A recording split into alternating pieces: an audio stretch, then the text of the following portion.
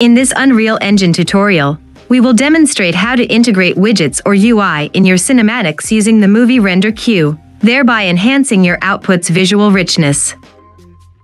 We've incorporated UMG widgets in our scene through the UMG Cinematics Plugin, a tool that seamlessly includes a widget in your sequencer scene, though not mandatory, considerably improves filmmakers' workflow using the sequencer. To render this to a JPEG sequence, begin by opening the Movie Render Queue tab. Next, refine your render settings configuration and introduce a new element, the UI renderer setting. This setting ensures any user interface elements added to your scene are included in your final render. Don't forget to enable Composite into Final Image. Once all is set, initiate your rendering process. For optimal results, we advise using the Render Local option. Finally, the UMG Cinematics Plugin is an invaluable tool worth exploring.